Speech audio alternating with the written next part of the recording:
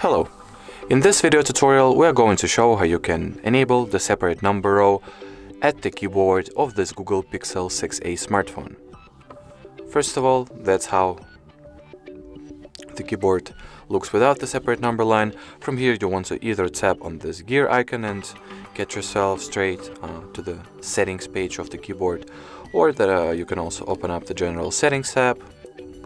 Scroll almost all the way down, enter the system category, languages and input, on-screen keyboard, Gboard. At the Gboard settings page you want to open the preferences category or preferences section, and all that it's left to do is to turn on the number row toggle, and that will essentially mean that you have successfully activated the separate number line. Alright, so that will be it for this video. Thank you so much for watching, and bye bye!